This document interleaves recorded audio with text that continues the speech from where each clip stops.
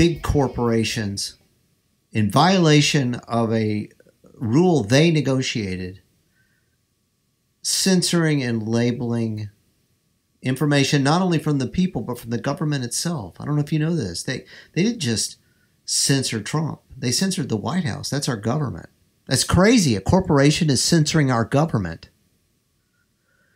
And this president's standing up to them. You have to take it for what it is. Sorry, it's the truth. China, whose design of the world is that all of the Western economies, all the economies of the world would be tributary states to the Chinese empire. They're colonizing Africa. They've been colonizing our own country with the help of Democrats. China's taking control of the supply chains. We have to depend on China for our pharmaceuticals. It's crazy. How did that happen? How did that happen? They released this virus, the Wuhan virus. They released it around the world, but it doesn't even spread to their major cities. How does China keep the virus from spreading to its cities while enabling the virus to spread to the world? It sounds like an act of war to me. It doesn't matter. I'm not saying they created it in a lab. They don't have to. All they have to do is let it out. And look what it's done. And yes, it was an overreaction. But it still would have made millions sick and would have killed thousands, even if we had kept the economy open. And that's their fault. They could have contained it, but they didn't. And so the World Health Organization, which is being headed by a Maoist, Tedros, think about that. And they're colluding with China to hide the reality of this virus. This president standing up to China. It's the first president. You'd have to go back to Eisenhower to find a Republican like this, who didn't like militarism, that was concerned about the war machine, who understood the gravity of the situation with respect to totalitarian communism, or really totalitarian state socialism. And in China, of an Orwellian character, way more than the Soviet Union. China is the personification of postmodern rot. It is totalitarianism supreme. And we haven't, and so it's bad enough that we haven't stood up against China for our own national security interests. We haven't stood up against China for the sake of the Chinese people. 1.4 billion people live under the boot of the Chinese Communist Party. I mean, in the last just few days, you have a president that's done momentous things. So the Democrats, as I said in a Facebook post earlier today, they've been left holding the globalist bag.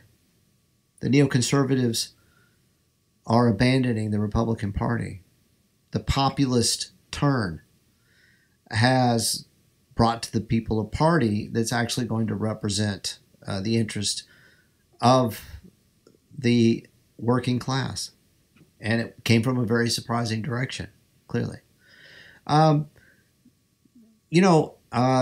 President of the United States, Donald Trump, he's a businessman, but he's a patriot, and he's a nationalist. He believes in America. He believes in free speech. He believes in religious freedom. He believes in all of the foundational values of this country.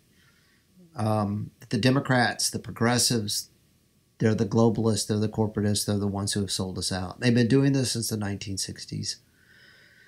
And you have to really think hard about this and read and study. Let the scales fall from your eyes. Does that mean you vote Republican? I don't know. But if you check where your values are as an American, you can't support Democrats. They've sold out the country. They continue to divide us racially. That's a huge part of this. They teach people a history of the United States in which there's no progress, in which we have not overcome and transcended You know, this was a country that abolished slavery in a world where slavery was practically universal. But the way they spin it is that slavery only happened here and that the United States is uniquely evil. They're anti-American. It's a Maoist philosophy, post-colonialism, postmodernism, left-wing identitarianism. And then, of course, progressivism is the technocratic control of the people.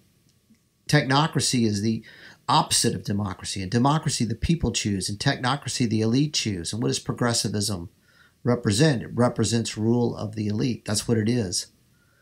We're going to reform capitalism for the good of the people. That is, we're going to play a role in establishing the hegemonic domination of bourgeois ideology over the masses. That's what they're doing. And so populism is the people's movement. Populism is about being able to control your communities, control your school boards, right? And it also means economic self-sufficiency, having a nation. And that means Republican machinery, right, that the people can access and can improve society in terms of their interests. So I'm not telling you to vote Republican, but the Democrats, they're the globalists, they're the progressives, they're the corporatists, they're the technocrats, they're the elites. They worm their way into our university system. They've wormed their way into the entertainment system. They're the cultural managers. The culture industry is run by the progressives. And they do not have the interests of the working class in mind. This is the globalist wing of the capitalist class. And it's odd to have to work with the nationalist wing of the capitalist class, to work with the right-wing populist in the grassroots. But they're the ones who believe in republicanism as a philosophy. They're the ones who believe in democracy. They're the ones that believe in liberalism, the values of free speech, secularism, of religious liberty.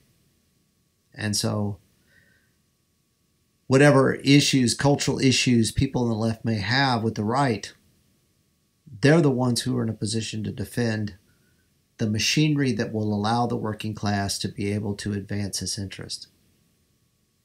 The left is sold out. They're sold out. It's not left and right. Ultimately, it's nationalism versus globalism. It's democracy versus technocracy. It's republicanism versus corporatism. And you have to decide on which side you line up. And our founding fathers, it's very clear what side they lined up on.